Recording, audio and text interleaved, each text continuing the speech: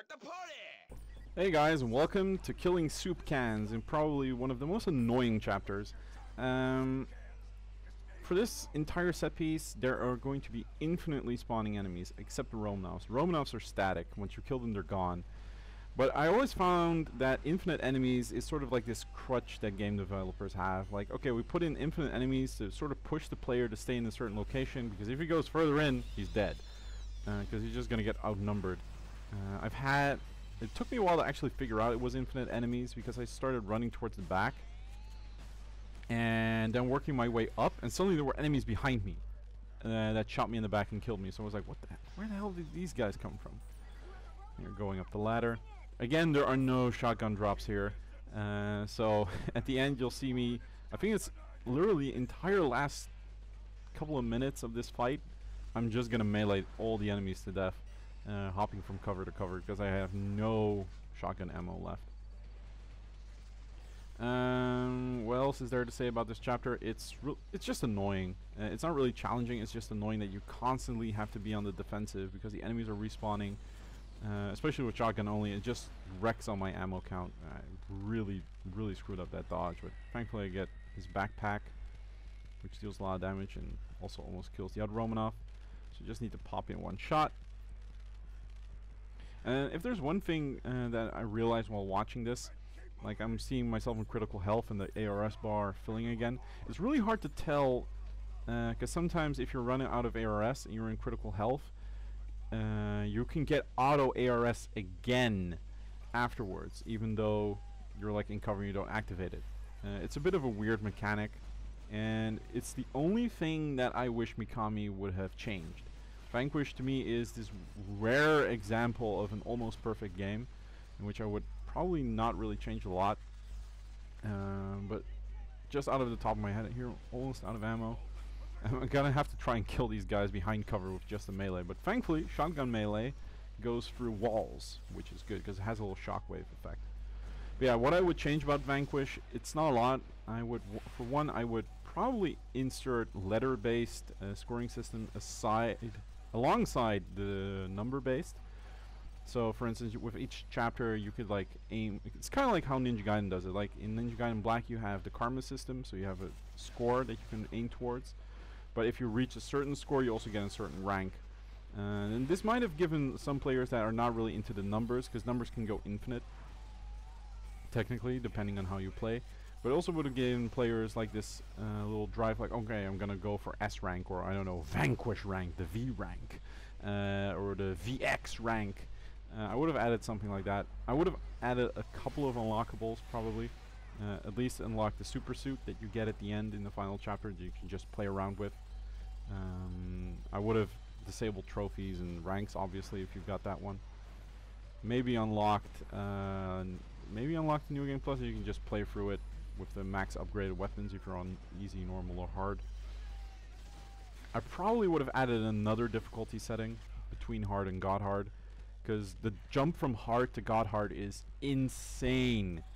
Not only does our enemies completely focus on you now, you gain, I think, double damage, your regeneration is doubled, your ARS is cut, I think, in 6, because it's 6 times less.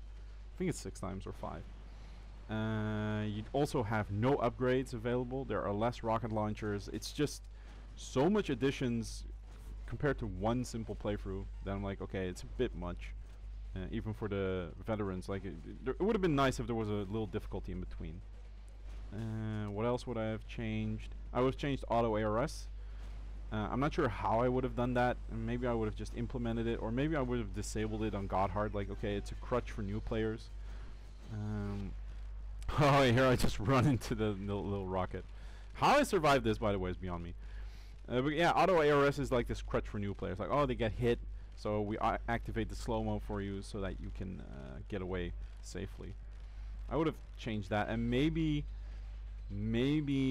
inserted a different way of activating auto ARS, because now it's a bit annoying that the only way to activate it is either being in the air or dodging. There's no real way to activate it while being in a standing position, which can really screw it up sometimes. But those are all really minor gripes with the game's combat. Maybe I would have changed a couple of weapons, because there's too many just shoot weapons. Because you got the assault rifle, the heavy machine gun, and then suddenly you also have the boost machine gun, the armor piercing pistol. They all fulfill the same roles. With different variations, obviously, but still the same roles. What else would I change? Yeah, maybe some... I'm just a real big sucker for alternate outfits and artwork, unlockable making ofs, like stuff like that. And it's a really big shame that here I'm considering sniping that guy, but I don't. Sometimes you'll see me switch to a different weapon to hit scan enemies to see like mouse over them, so I can see how much health they have, because a shotgun sometimes doesn't allow that. Yeah, different costumes. Like, I mean, this is in the day that Bayonetta was big. Just give us an angelic outfit maybe, or something like that. Or a version where his helmet is always open. You always see Sam's face. Like, there's so many different options available. Again, how did I survive this? I have no idea. So yeah, mostly cosmetic stuff, like additions, a different ranking, an additional ranking system. Like, keep the ranking system in place, but just add that other version as well. And a big change to auto ARS. I probably would just disable it on the highest setting. It's just stupid that it's there. It's an extra gimp, basically. Okay, you got hit. Now we also take away, as a punish, all your energy. So basically, when you're hit, you're dead, unless you get really lucky or a big distance between you and the enemy. It's not fun. Like here it happens again. Like I'm in critical health. I regen my ARS and it immediately goes away. It's just this double punish that I feel is a bit excessive. What else? I'm doing this out of the top of my head and I'm really prepared to talk about this. I think that's it. Maybe like you could add a playthrough which has no other soldiers or stuff like that. Aside from that, yeah, it's a perfect game. The bosses are good. I really like the fact that the final boss is kind of like two bosses at the same time, but really shows just how different of an encounter that is. So yeah, I really like that. And here, this part, yeah, it's just jumping from cover to cover. You don't have to kill these guys in the floaty tanks. You just gotta wait them out and blow up that barrel to ease your life a bit. And after that, we have the first two drill Romanoffs. Pretty standard affair. Because it's at the end of the chapter, I can really go ham with using all my grenades and stuff, which is pretty cool. I like going ham. Yeah, otherwise, yeah, maybe an added boss fight, but the bosses do what they do. We have a really good melee boss, we have a good ranged boss. Everything I feel that this game should have had is there. Here you just see EMP, hit them in the back for extra damage. I'm just EMP sliding. I'm really toying with these guys. I think I died like 4 or 5 times in this part just because I was just screwing with them too much, which I shouldn't have done. But hey, I want to have some fun too. Which this run is, by the way, don't get me wrong. Like, this run is probably one of the most fun... Oh god, okay, that was really close. Probably one of the most fun things I've done in a while. Outside of the next chapter, obviously, which is going to be hell. Chapter 3.2 is one of those... Like, there's a couple of chapters in this game that are really, really, really difficult and god hard no matter how good you are or what run you're doing. And the next one is one of them. So, I hope you guys enjoyed this video as much as I may have. Let's say that again. I hope you guys enjoyed this video as much as I enjoyed making it. Yeah, hey, in one go, sort of. How many deaths? I think 16? Something like that. 12! Again 12, okay. Alright, I'll take it. I don't think we're ever gonna get a positive score in this run through. Like, I think we're gonna hit sub 10k, so. Alright guys, see you later.